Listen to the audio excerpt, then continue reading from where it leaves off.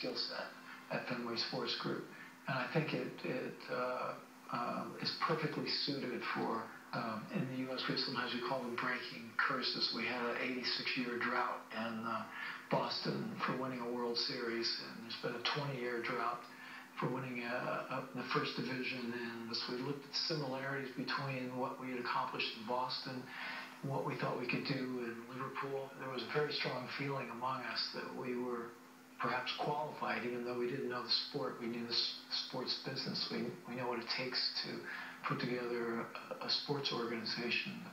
It's competing at the highest level in the world's most popular sport. That was an attraction we couldn't pass up. Talk about your initial reaction to Liverpool fans when you first stepped inside Anfield. Well, it was terrific.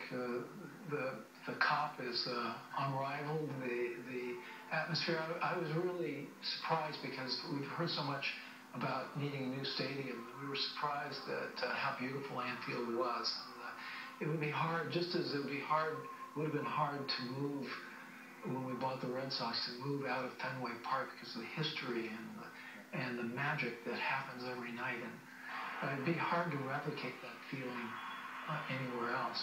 The fans wanted Kenny Dalglish back, and you delivered. Can you talk about the process of giving Kenny Dalglish the manager's job again at Liverpool Football Club? So we knew we had to make a change, and when we did, I talked with Kenny about it. I said, we just need someone to come in for 6 months and stabilize the club in general.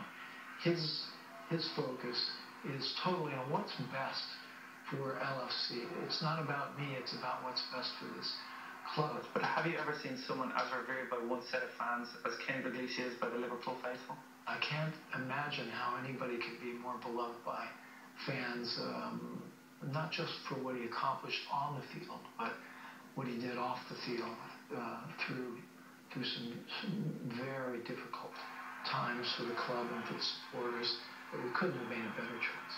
You still have to try hold on to the big name players you already have. Talk about that process and how you get them to buy into the long-term plans.